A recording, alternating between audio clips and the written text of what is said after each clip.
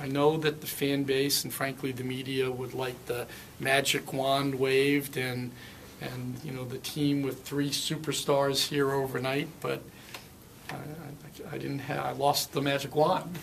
Having to do it the old-fashioned, authentic way, which is, and I think the way that you're built to last.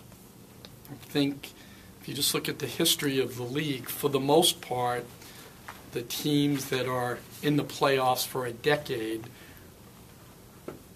are built around young players. They're core drafted players.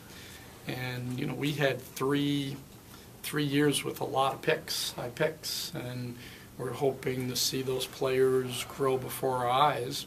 And I also think the fans appreciate teams like that. They get more emotionally invested in watching young players develop. They're more popular. They're more connected to the community. You kind of remember what they look like.